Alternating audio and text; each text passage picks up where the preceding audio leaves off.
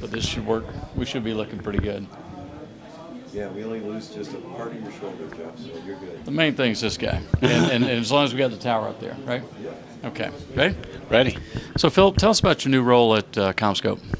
Well, first off, I want to thank you guys. It's always a pleasure to talk to our friends at RCR. Last year, I was asked to take on a new role in CommScope. I'm responsible now for strategic marketing for the wireless group, the Andrew brand. So one key thing is we're really bringing back the whole Andrew brand. So I'm really proud to be in a role where I can help really promote the Andrew brand. But the key part of my new role is to help our team understand the future requirements of networks and what we can do as kind of the industry experts in RF to help the industry as a whole deploy RF in more effective ways. What are some of the key trends you see over the next 12 to 18 months?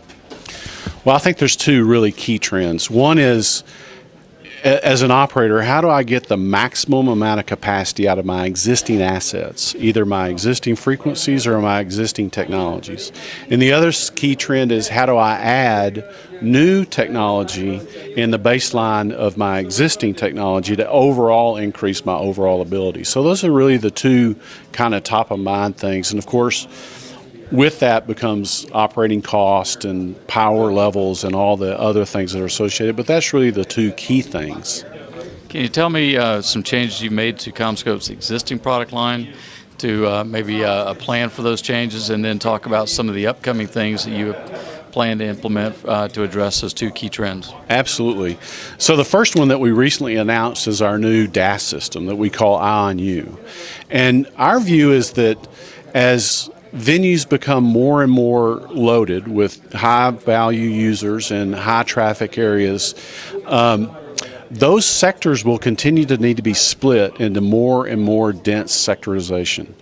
So with the DAS system, that basically means adding more nodes. And the more nodes you add, the more complex the management infrastructure of the entire system could become.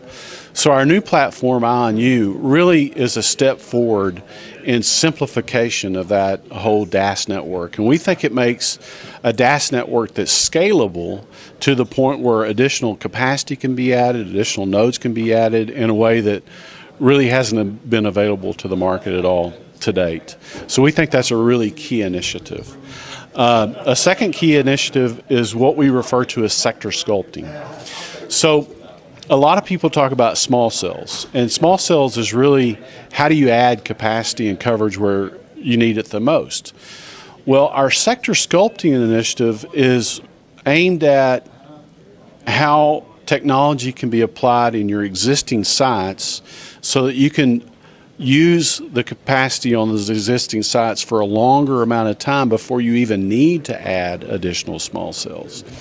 And then the sector sculpting initiative is also aimed at, once you implement a small cell site, how well do we shape the RF patterns and how well do we control the energy that that cell site creates, either good energy or unfortunately sometimes bad energy with interference, to help manage the overall system. So we think that's a really secondary key initiative that we've launched. Okay. You got an interesting structure behind you. Can you tell a little bit about what we're looking at behind you? Well, this is really about the second key trend that we see of network modernization. So we were fortunate to be asked to cooperate with a large operator in Asia, in the Middle East, Ooredoo, as they planned out their network modernization strategy. And they basically were facing a pretty big challenge. They operate in many countries. I think it's 17 different countries, and had somewhere around 15,000 sites that needed to be touched. So a pretty big and sometimes overwhelming strategy.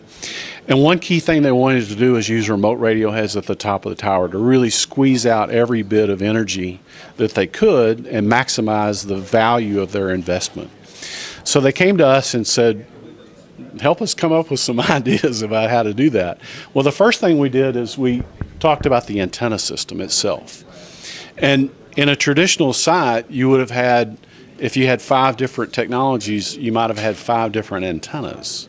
So the first recommendation we said was, let's simplify your antenna system and try to get your antennas down from 5 per sector, or maybe 3 per sector, maybe 2 per sector, but we think we can get it in 1 antenna per sector. So in this particular antenna technology, which we call the Ultraband Multi-port Antennae, we're actually launching 5 different kinds of services and up to 9 different kinds of frequency combinations out of 1 antenna face.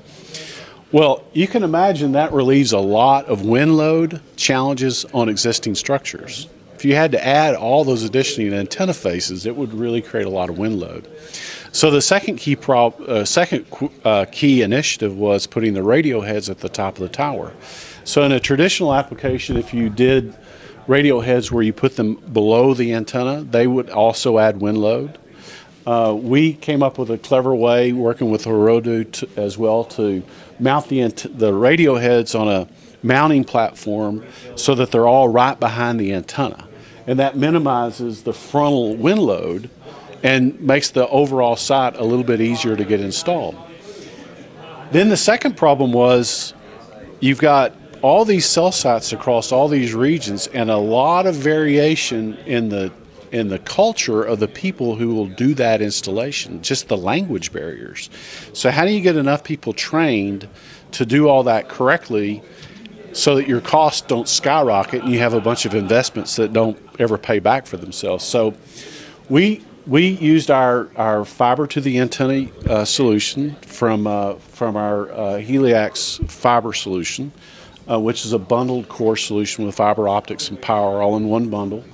And then we developed, and again in collaboration with Sorrells, a system where we would pre-assemble the antenna system, the remote radio heads, the mounting structure, all the connections on the ground, and then have that assembled at one time on the tower.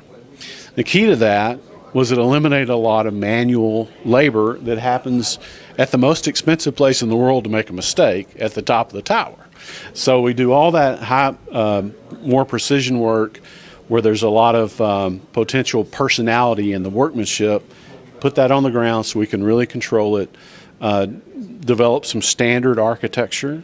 Standardization is very important. If you're going to roll out a lot of sites at one time, standardization makes a big impact on your cost.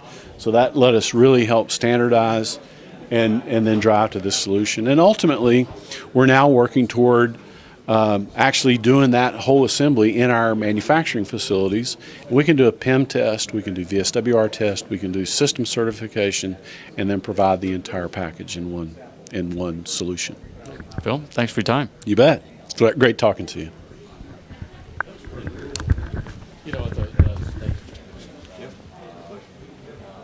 Reminds me of the sea light day.